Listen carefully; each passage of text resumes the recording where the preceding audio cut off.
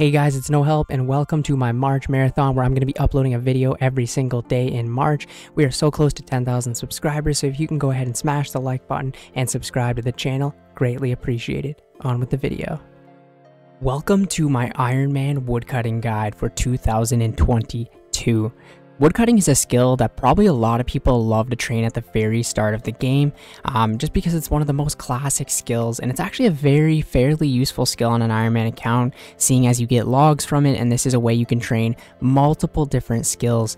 99 woodcutting was actually my second 99 that I got on this account, and it actually is a skill that takes you a long time. It's one of the slower skills in the game, yeah, today I'm going to be showing you various different methods of how you can go ahead and get from level 1 to 99 woodcutting on an Ironman account.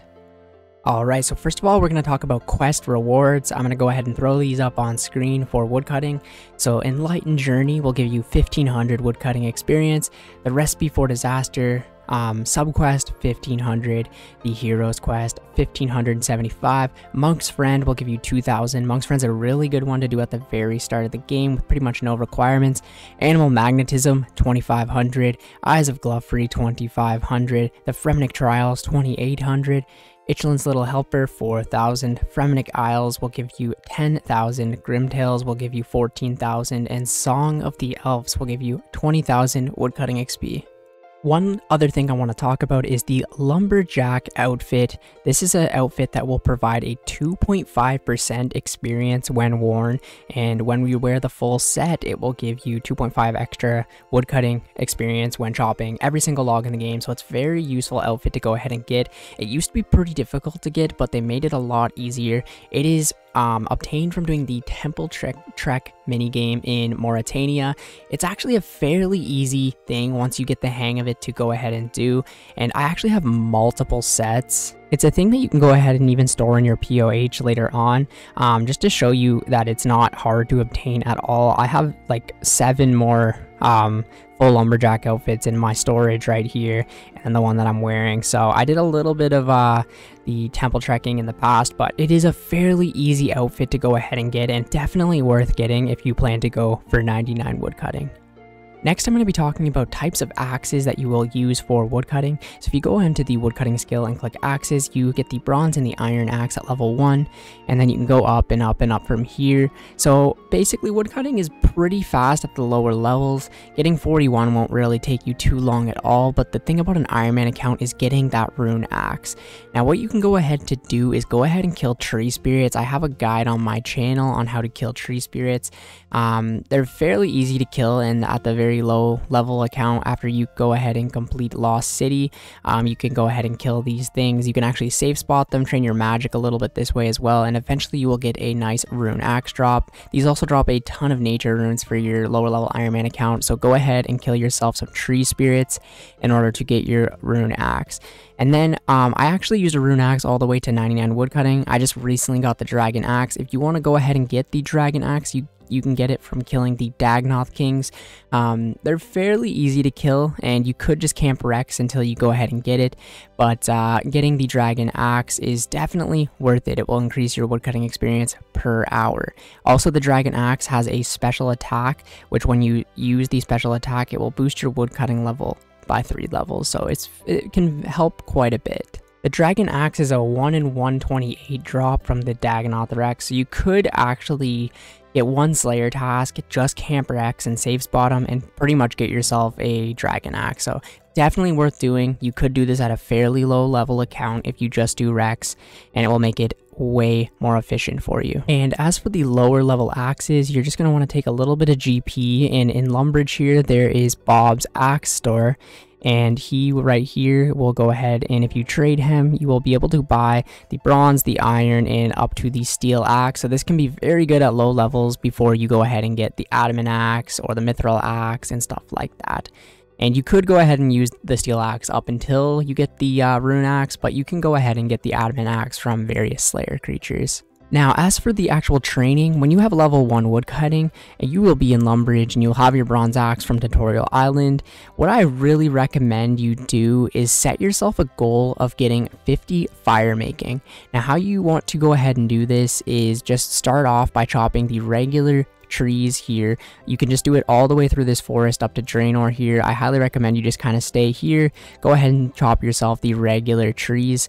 It will take a little bit of time, but once you hit level 15, you can go ahead and do oak trees, and these start to be a little bit more AFK. Now, there is better places to chop the oak trees. You could go ahead and chop them in Draenor, or you can go ahead and chop them in Varrock, and they are way better to chop because there's banks very, very close. But what I recommend you guys to do is go ahead and start to train your fire making up to level 50, and this will kind of make it seem like you're not grinding woodcutting as much because you're actually just training fire making at the same time.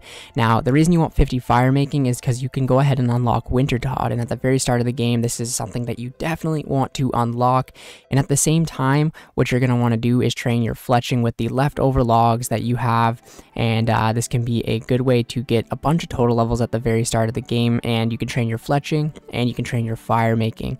By this point, you should easily have reached level 30 woodcutting, and you can go ahead and chop the willow trees. You're going to want to chop these and burn them as well. Just make sure you get that 50 fire making. Very important to go ahead and unlock Wintertodt. Then after that, you can go ahead and save the logs for fletching or whatever you want to do with them in the future. And for willow logs, there's 2 places you can chop these. The first spot is in Draenor Village here.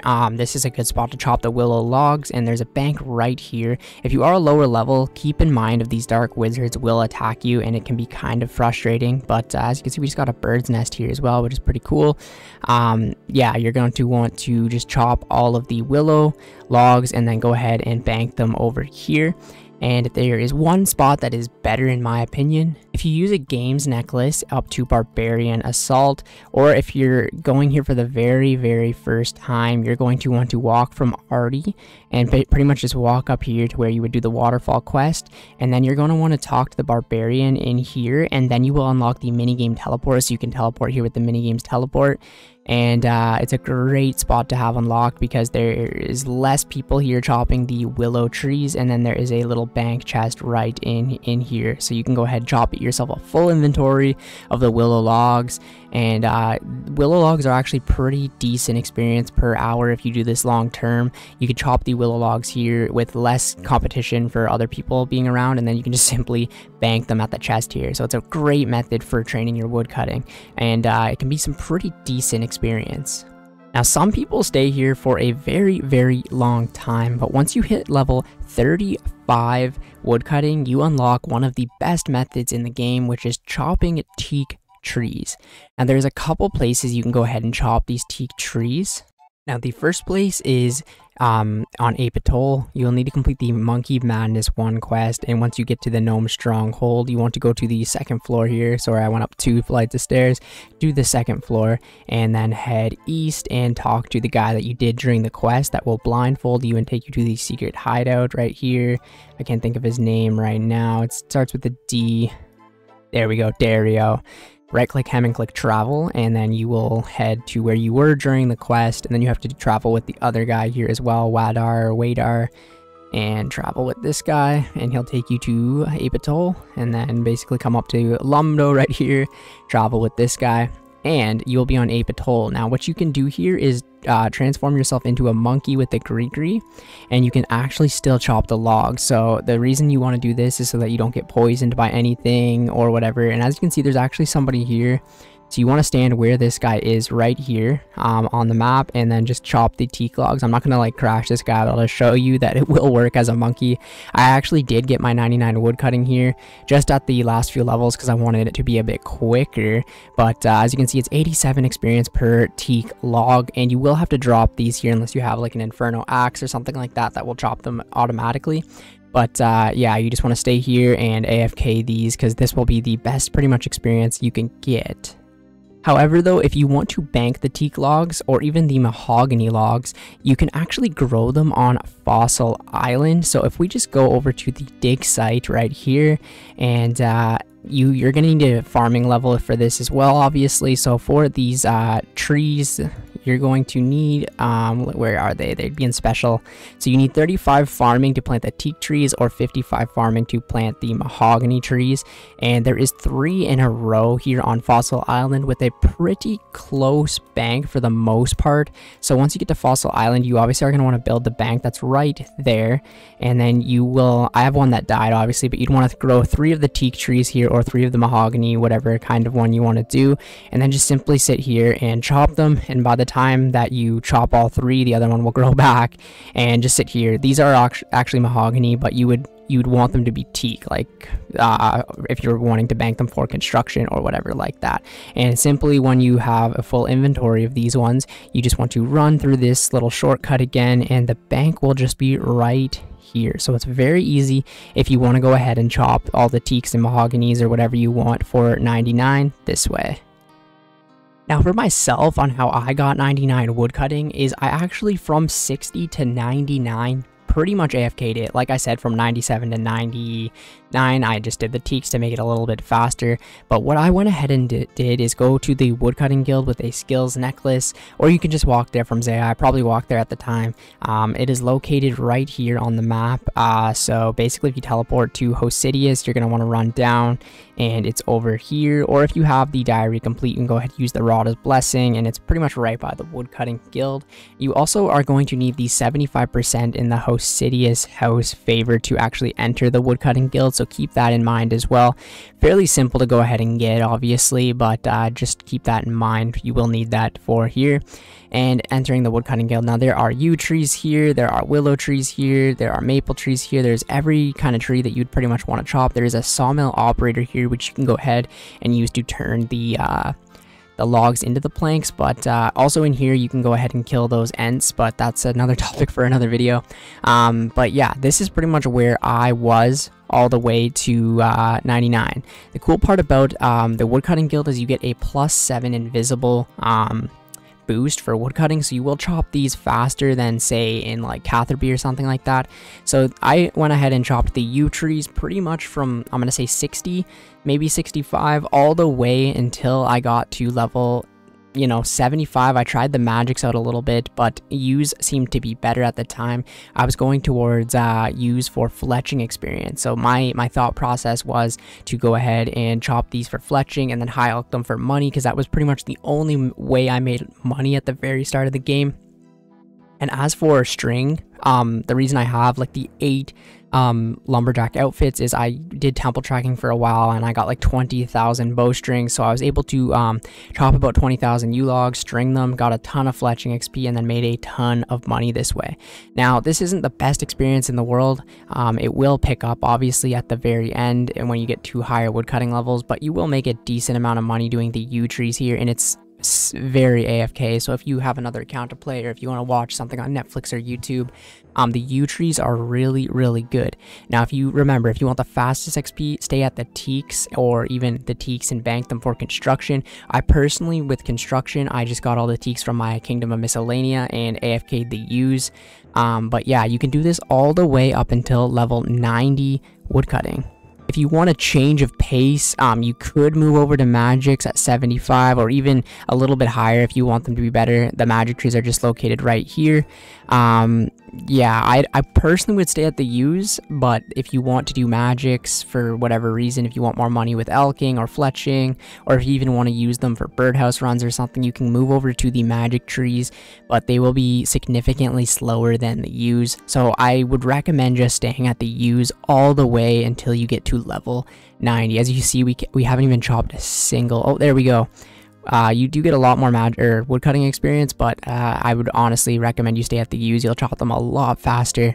And the good thing about woodcutting is you can stay in the exact same spot with the exact same bank, right? So when you hit level 90, welcome to Redwoods. This is going to be actually pretty decent experience. I tested it recently and I got 70k experience per hour woodcutting, and that's pretty much the fastest you can get for how AFK these are. The Redwoods are all really good to chop pretty much one of the most AFK things in the entire game as well. You can get up to 70k experience per hour with pretty much 99 woodcutting. So when you're 90, maybe expect like 60k XP an hour, but it's still really good. You just come up here, chop them super severely AFK, then you just run down, bank, rinse and repeat over and over and over again until you have 99. Now once you have 99, you can get tons and tons of fletching experience. I would recommend you go to Wintertodt for your fire making, but if you do want the best fire making experience in the entire game, then redwoods is that. If you burn the redwoods, that's the best fire making experience you can actually get in the entire game. But yeah, overall redwoods is a really good and chill place to go ahead and get yourself 99 woodcutting. But if you do want the fastest XP, you can go ahead and stick to the teak trees. But yeah, it's a very simple and chill skill to go ahead and get yourself to 99. It can be very useful, especially if you do like the teaks or something for construction, or even if you choose to do the slow method and do it with fletching. It can be very useful. You can make a ton of GP. That's how woodcutting and fletching is how I actually made my first 20 million GP on this Ironman account, which has actually paid for the kingdom, and then therefore I was able to do construction. So yeah, it can definitely pay off, and I highly recommend you do woodcutting on your AFK time, and overall it's a pretty decent and chill skill. Anyways, if this guide helped you guys, make sure to smash the like button, and if you watched the whole video, go ahead and comment Dragon Axe. Thank you guys so much, and I will catch you in tomorrow's video. See ya later.